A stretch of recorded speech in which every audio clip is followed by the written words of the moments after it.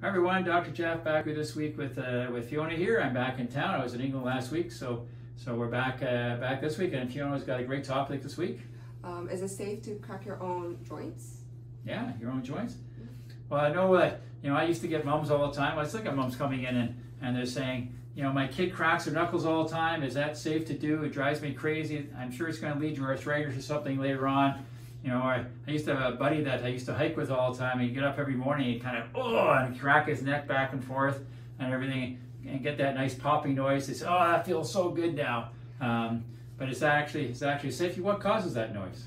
So in between every joint there is a synovial fluid, and once you warm it up, there's bubbles that form, and so that popping noise is when those bubbles pop. Yeah, make a popping noise. Make a pop. Yeah, it's almost like opening a can of pop. Yeah. You get that bubble release. Yeah. So does it cause any problems if I do it? Well, when I was in school way back when, 35 years ago, we used to think that, and physios used to always criticize chiropractic because adjusting joints would actually cause inflammation and cause arthritis, and that kids that would crack their own knuckles or everything, and later on their knuckles would be this big, they'd form arthritis and their hands wouldn't work anymore.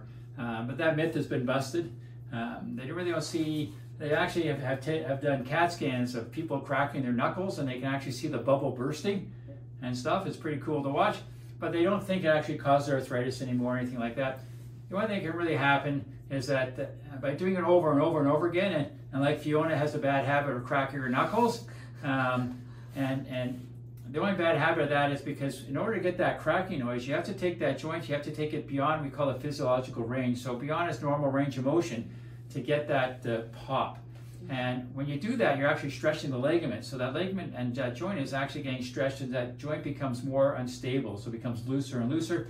So that joint then becomes more prone to sprains and strains.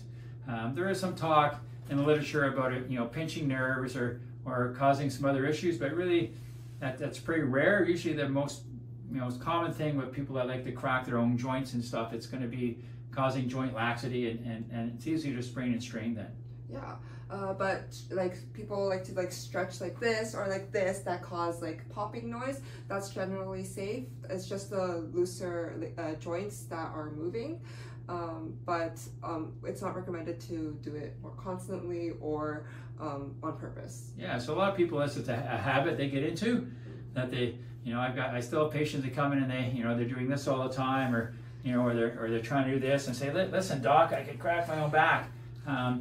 Doing it as you're stretching is perfectly fine. But trying to do it on purpose, again, you're creating that laxity in the joint. And again, I know when, I had my buddy when we were hiking with, and he kind of go, Jeff, I really can't get this to pop this morning. Can you get it for me? So I lie him on the ground and I palpate his neck and I adjust for him, his neck for him. And that he said, oh, that feels really good.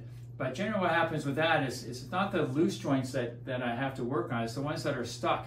Because if you get a stuck joint here and a stuck joint here, that one in the middle is going to be flopping all over the place because the body still has to move. So that's the one when you're cracking your own back, that's the one that's actually going to be cracking all the time. So again, by doing it all the time, that joints become more unstable. And when you have a whiplash accident or you fall or you hurt your low back, that's generally the loose one that's actually going to cause you the problem. Then we have to try and fix it. Thank you for watching. If you enjoyed this video, please give it a like and subscribe, share it with your friends and family, and comment down below if you have future video ideas or any questions. And as we say, go through, we got your back.